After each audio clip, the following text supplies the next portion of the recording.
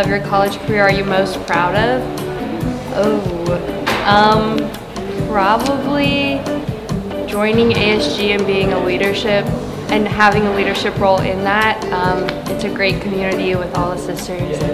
Definitely one of my greatest accomplishments so far. Valentine's Day gift, flowers or candy? Or hardcore candy, for sure. I like flowers, preferably planted ones. Candy, for sure, all the way. Flowers. I would say my room, just because everything's there, my food. I would say the library because they have the Starbucks. Yeah, I would probably say my room too. I like having the window open and like sitting on the windowsill, and then I can play music as loud as I can play music. Torn between my lounge or the library. What is your favorite fictional or celebrity couple of all time?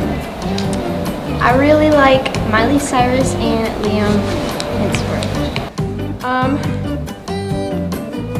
Probably Ryan Reynolds and Blake Lively.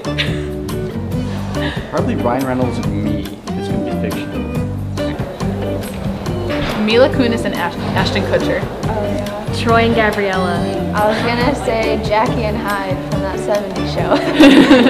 I think I would say Mr. and Mrs. Smith.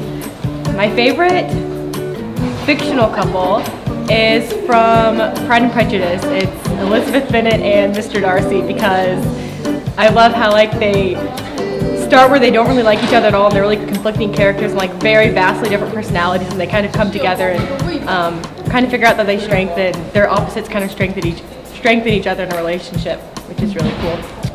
What has been your favorite SAB event? So my favorite SAB event was probably, I think it was my freshman year. SAB brought in Adam Devine. He's from Pitch Perfect and Workaholics, and he was super funny, so that one was a lot of fun. Valentine's Day, a reason for romance or a made-up Hallmark holiday? Oh, interesting. I think Valentine's Day is a reason for romance. I love Hallmark movies, so made up Hallmark holiday, that's an injustice.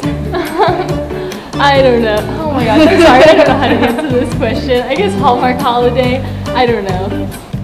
So the cynic in me says that it is kind of a Hallmark thing, but I would like to believe that there is something happening on Valentine's Day that's a little pure.